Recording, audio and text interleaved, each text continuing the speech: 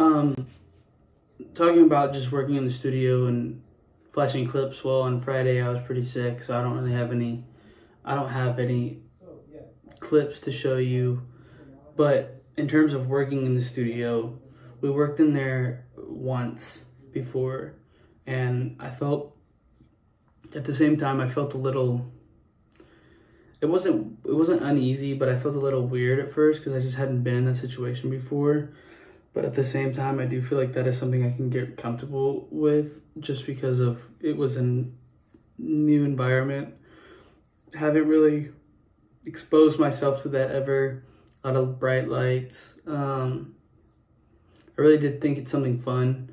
I really do like going in there. I really do like experimenting and creating things, so that's fun. But like I said before, I don't have any clips because I was sick. But in terms of the studio, it's something I really look forward to and want to continue to do.